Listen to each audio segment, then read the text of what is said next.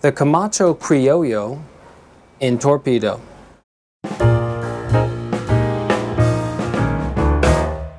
Hi, I'm Gavin Burcham with Twin Tobacco. Welcome to another fantastic cigar review. Today's cigar is another Camacho. We've done several so far on the channel. This one is the Criollo, which is, it's called the Criollo because the wrapper is a Criollo wrapper. It's spelled Criollo, but a double L makes a Y sound.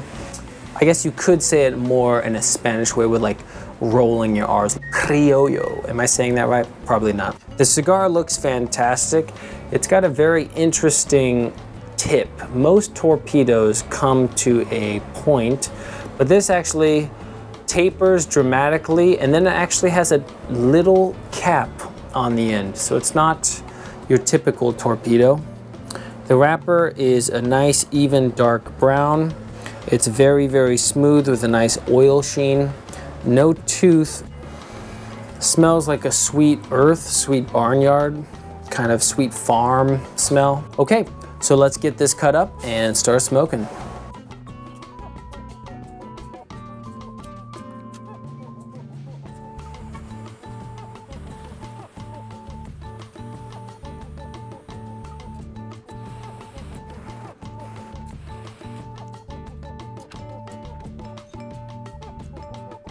Okay, off the first light, bold flavors. I'm getting like a musk, like a musky earth leather and earth, like a dark charcoal and earth oily finish. Very, very oily in my mouth right now.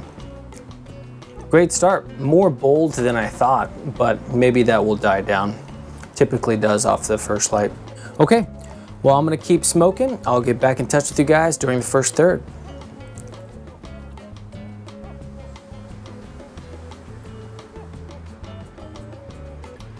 Okay, so we are 14 minutes into this fantastic Camacho cigar. As you can see, it's burning very well. The burn is basically razor sharp. Ash is holding on so far, and an inch. I'm gonna tap it off just because I don't want it to, it felt like it was gonna go, so I tapped it. Didn't want it to end up on my lap. Flavor-wise, this cigar is probably a medium to full, medium full bodied in flavor.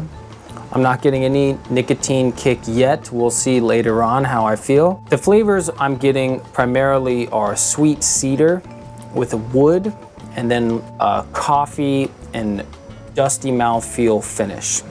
It's very much a coffee, like a dark roast coffee, and a dusty mouthfeel. Sometimes it's a little bit oily, but sometimes it's super dusty. So I would say it's mostly been a dusty mouthfeel. That sounds like a really weird thing to say, but if you've smoked cigars, you'll probably understand what I'm talking about. But if you've never smoked a cigar, people are probably like, what's a dusty mouthfeel? It's an interesting sensation in your mouth that, for whatever reason, to me, it just sounds like a dusty mouthfeel. There's oil slick, there's a dry mouthfeel, there's a dusty mouthfeel, and then there's peppery, like spicy, mouthfeels as well. So fantastic cigar so far. I'm gonna keep smoking, and I'll get back in touch with you guys during the second third.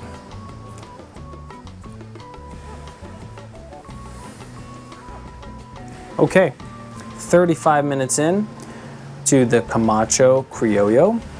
I gotta say, this cigar is amazing. The draw has been perfect throughout the smoke so far. The flavors have transitioned slightly, but are a little bit similar. Still getting a lot of sweetness and cedar, but now I'm getting more toast and darker notes of coffee and charcoal and a little bit of pepper and an oily mouthfeel on the finish. Very delicious flavors. I gotta tell you, I'm really impressed, and I'm already considering buying more of these in the future. I gotta say, the mouth feel, like the cigar in my mouth, is very comfortable. It's got like a little bit of give, just a little bit of give, so it's very easy to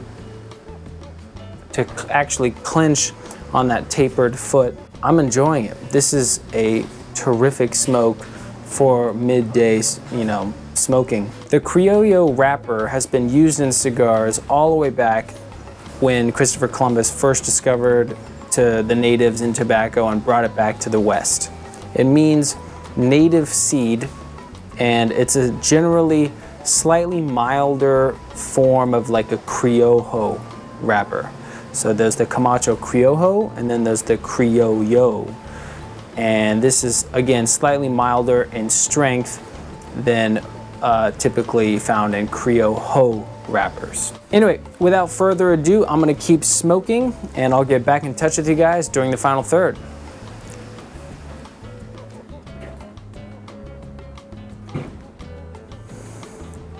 Okay, 1 hour, 22 minutes into this cigar. As you can see, it's down to the nub. The flavors transitioned quite a bit in this last third.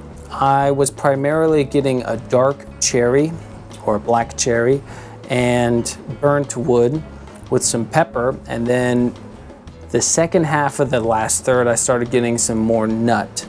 Final thoughts. So this cigar got a 92 rating, and I think it's very much deserved. This is a full-bodied smoke for the majority of the stick. The first third was medium to full-bodied, so a lot of flavor with a low amount of nicotine. So that's great for people who are new to full-bodied cigars, or they just don't like high-strength cigars. I highly recommend this cigar if you can find them. They're reasonably priced and the flavors are great. Anyway, I hope you enjoyed this cigar review as much as I did. Please check out our other cigar review videos. Don't forget to like and subscribe, and keep on smoking, people.